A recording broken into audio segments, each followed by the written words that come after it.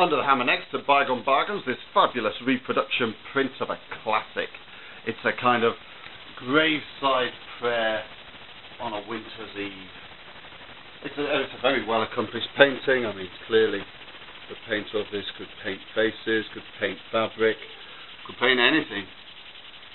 Beautifully done, but it does have, and it has that kind of gothic macabre quality about it.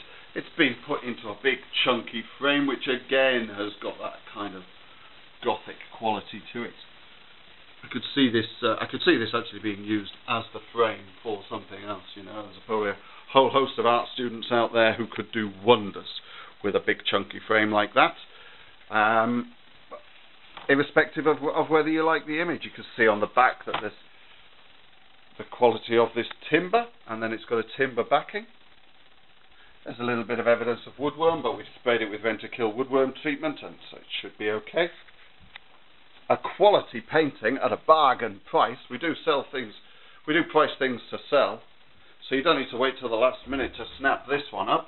You could get a bid on before it's gone.